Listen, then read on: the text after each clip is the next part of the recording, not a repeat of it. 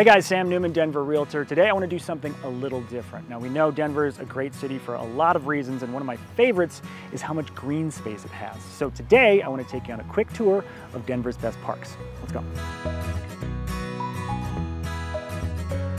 We start with Denver's largest park, the aptly named City Park. At 330 acres, it is the crown jewel of the Mile High City's parks program. In my opinion, it is the perfect blend of wooded area and open green space, and there's plenty to do. Glorious day here in City Park.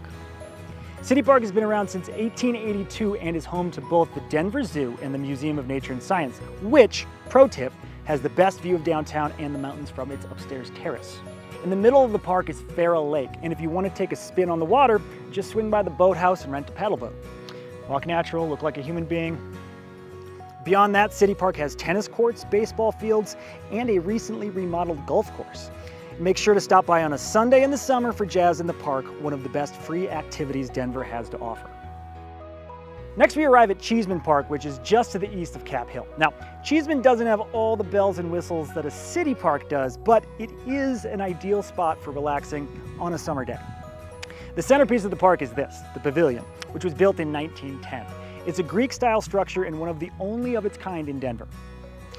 Many don't know this, but in the 1800s, Cheesman Park was actually built on a cemetery. Haunted?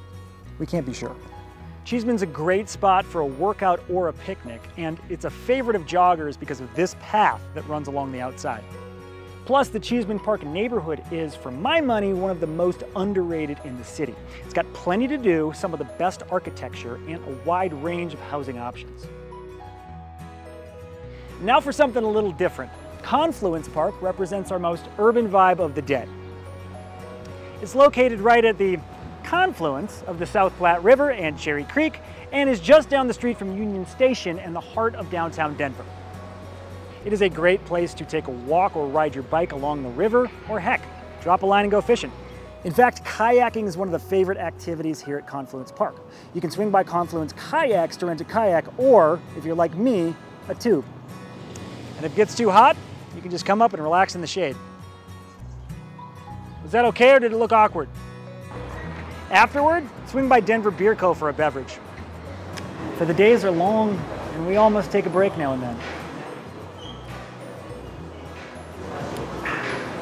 And finally, we arrive at Washington Park, or Wash Park if you've been in Denver for more than 5 minutes. This is the centerpiece of one of Denver's most popular neighborhoods. The 165-acre park has quite possibly the most giant grassy green space in all of Denver, and it's a hot spot for recreation of all kinds. In the summer, Wash Park is a favorite for volleyball games and barbecues. There's also 2 ponds with paddle boats for rent. Unsurprisingly, the surrounding area is home to some of the highest home prices in the Denver metro. Those are my 4 favorites. It's obviously not an exhaustive list because Denver has dozens of great parks. But for now, I want to thank you for hanging out with me today. And it's hot out, so I'm going to go get one more frosty beverage. See ya.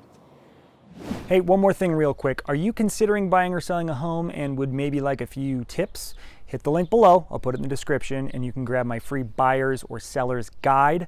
They have a lot of good information to just help make your life easier. So go grab that and let me know what you think.